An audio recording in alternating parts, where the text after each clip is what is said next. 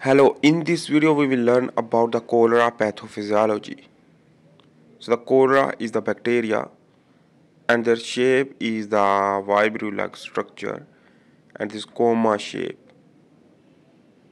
Cholera is a diarrheal disease that remains an important global health problem with several hundreds of thousands of reported cases each year.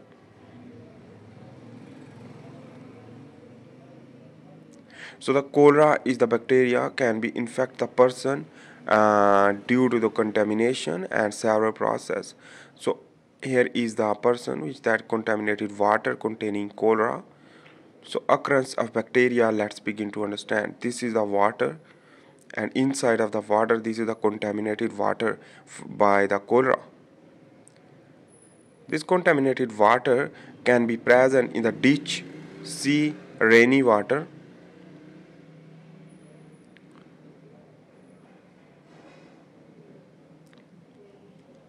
Ditch, sea, rainy water, and others.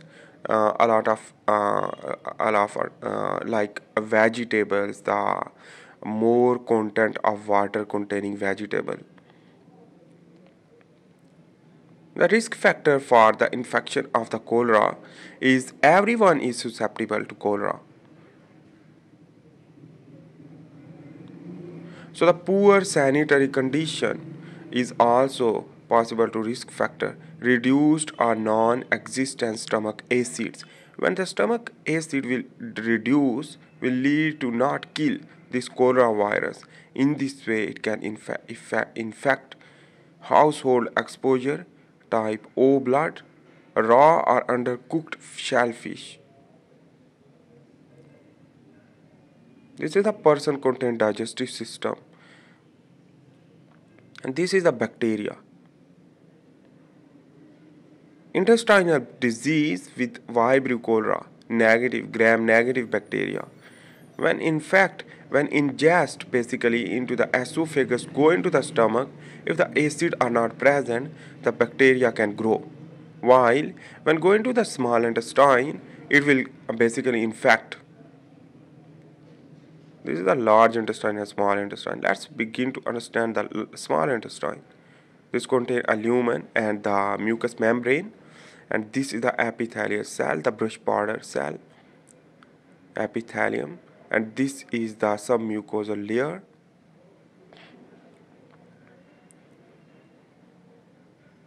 This is the epithelial bigger picture, and this is the bacteria. Bacteria contain DNA, and DNA contain gene, tax T. This tax T produce a transcribe into the toxin T. This toxin T will trigger the other genes to transcribe the cholera toxin and the TCP. This cholera toxin is basically contain A1, 2 and chain and beta subunit. This is the channel is known as the GM1 receptor. This GM1 receptor will receive the cholera toxin and will endocytose to form an endosome. This endosome go into the Golgi bodies for further process and the A1 chain of cholera toxin will be released from the endoplasmic reticulum. After this A1 chain of cholera toxin will trigger the G-coupled protein alpha, lead to adenylate cyclase triggering, lead to ATP convert into the cyclic AMP. As well as sodium and water will be move out into the lumen will lead to diarrhea more because the water content is more. More and more, the cyclic AMP will trigger the IRC and the CFTR channel to outflux of the chloride, as well as the sodium hydrogen exchange will lead to more proton move pump out. In this way, the water retention will remain and not absorb water too much in the large intestine, will lead to cause diarrhea. This is the flagellum. The one flagella are present in the Vibrio cholera. It basically contain also the NADH quinone oxidoreductase will lead to outflux of the sodium also. Increased cyclic AMP will lead to diarrhea and severe fluid loss in cholera, remember, because the triggering of the chloride outflux. Let's begin to understand the symptom like diarrhea basically, and the diarrhea is due to the increase of the cyclic AMP, and the cyclic AMP will lead to trigger the IRC and CFTR channel to outflux of the chloride, nausea and vomiting as well as dehydration.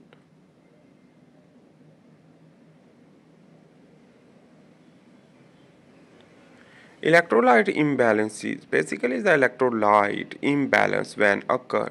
In this way, the muscle cramp can occur because the loss of salt and sodium potassium. On the other hand, the shock due to the dehydration. The shock is a different type. You can understand that the basically is the shock is due to the basically the type of shock can be possible. The shock mean the when dehydration will occur in the blood circulatory system due to the not absorption will lead to obstructive shock or hypovolemic shock, etc. Causes is the surface well water, seafood is also the possible for infection when not cooked completely, raw fruit and vegetable and grains. Let's begin to understand the complication. The low blood sugar is known as the hypoglycemia is the complication due to the infection of the cholera, and the low potassium level due to the less absorption of the potassium from the digestive system. Kidney failure is also possible because the dehydration will lead to cause shock as well as kidney failure because water will be not more. Prevention can be wash your hands with soap and water frequently, drink only safe water, eat foods that are completely cooked and hot. Avoid the sushi because sushi is the vector for the infection of the cholera. Cholera vaccine is also provided for this wax cholera. This wax cholera is used for the prevention of the cholera before the migration. Thanks for watching. If you like this video, please make sure to subscribe, like and share. Bye.